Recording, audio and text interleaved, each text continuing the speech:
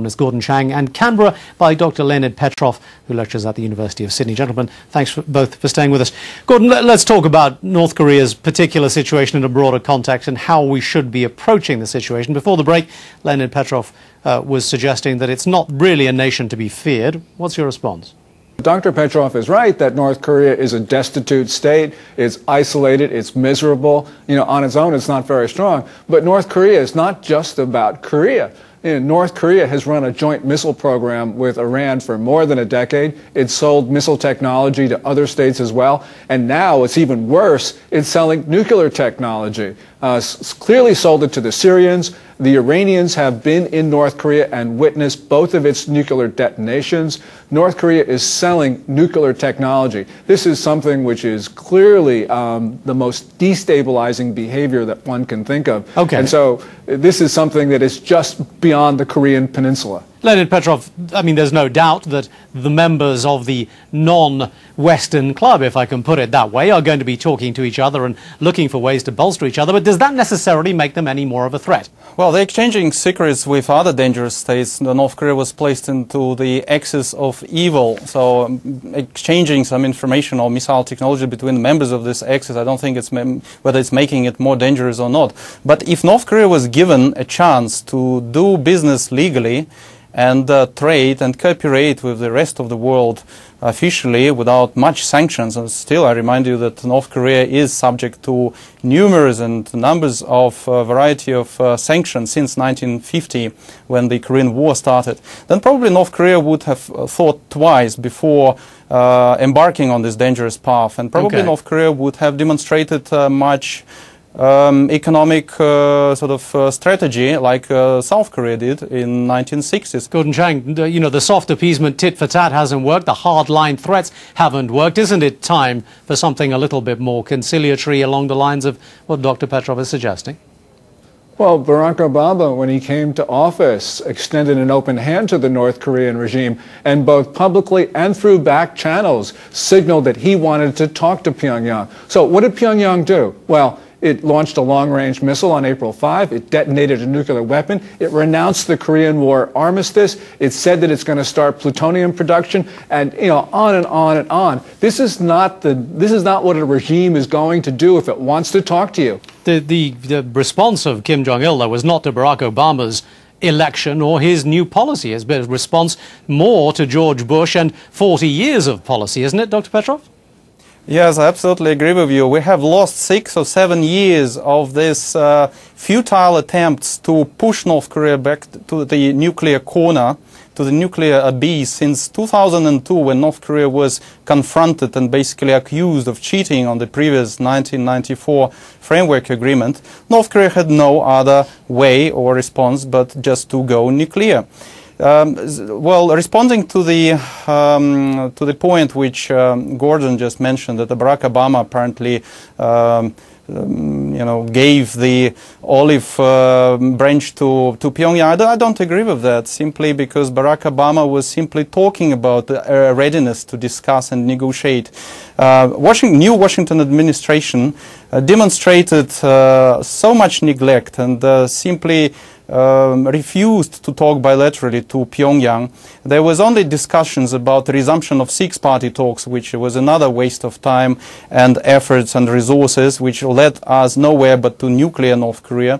And Barack Obama simply was reproducing the worst of Bush administration for the previous 8 years in office. So Barack Obama has not demonstrated anything new. Stephen Bosworth, Barack Obama's North Korean envoy, publicly said on a number of occasions, we want to talk to the North Koreans. We'll even talk bilaterally outside of the six-party context.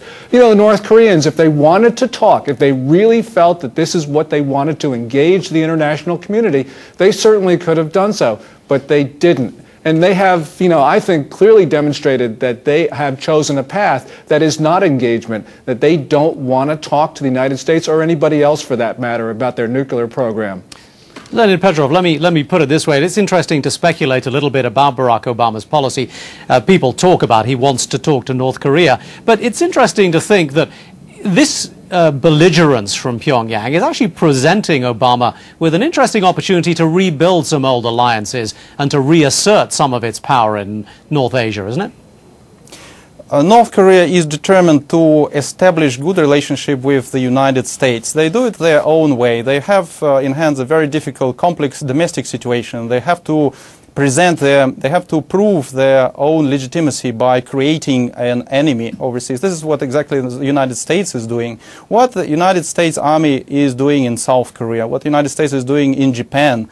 United States need some sort of enemy, a weak, subdued, but still active, the one enemy which could justify the overspending on military, on missile defense system, on the presence, military presence in the region. So United States and North Korea are doing the same, playing the same game.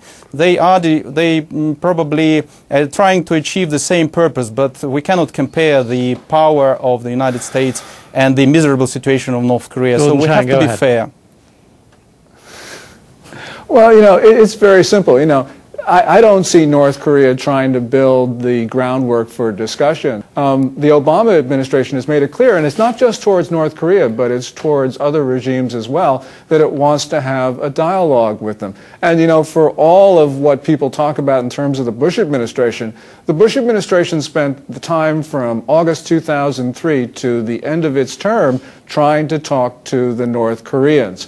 But the problem is that because of the nature of the regime, which she said, this is clearly a government that is not prepared at this moment to engage with the international community. If they would be doing so already. Let's talk a bit about the succession. Leonid Petrov, if, as the reports suggest, Kim Jong-il is on his way out, if I can put it that way, how much of a challenge is the succession going to be? I mean, how do you think the chips will fall after he's gone? Right. Well, Kim Jong-il has 3 sons. He has a half-brother, he has his uncle alive, he has a younger sister. The question of succession is extremely complex in such a communist hereditary society like North Korea, where people know nothing about the life of the elite. Whatever is going to be given and represented through the mass media, and there's only like 2 or 3 main newspapers and 1 channel in North Korea. So North Korean population is going to accept whatever they're going to be imposed. So what Kim Jong-il himself thinks is another thing. North Korea, well, basically Korea as a whole country, as a society, is a very traditionalist society. The seniority is very much valued. So for Kim Jong-il, the potential successor has to be the weakest person in the family. Who is that? The youngest son, Kim Jong-un. Gordon Chang, will this younger son have the legitimacy required to rule? And are there likely to be other army figures who might take against that and decide that they want to have some more power? I think it depends on how long Kim Jong-il lives. Got to remember that Kim Il-sung, Kim Jong-il's father, had more than 2 decades to groom Kim Jong-il to take over. Kim Jong-il has had devoted much less time to making sure that Kim Jong-un, his son, is in a position really to succeed him. If Kim Jong-il dies quickly, I just don't see an 85-year-old general saluting a 26-year-old kid, especially in a deeply traditional Confucian society. So I think that it really depends on how long Kim Jong-il can exercise or effectively exercise power. And that's all we have time for on this edition of 101 East. My thanks to my guests, Gordon Chang and Dr. Leonid Petrov, and from all of us at 101 East, thanks for watching. See you next time.